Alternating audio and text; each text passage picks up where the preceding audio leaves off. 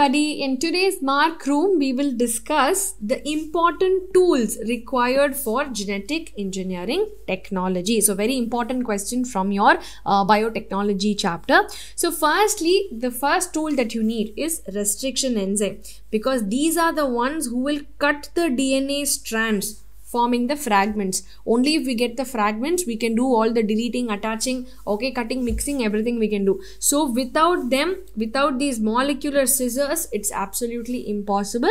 There are two types of scissors that we have, which is endonuclease and the exonuclease. Okay, now the next thing, once you cut the fragment, you need somebody to take your gene of interest and multiply it. So that is where we have the cloning vector. So this is where the DNA segment will attach and it will transfer this into the other person. Okay, so in order to replicate, somebody has to carry your gene and take it there. Okay, it's not like you'll give the gene and they'll take it, right? So you will have to carry the gene through somebody, and that is going to be the cloning vector.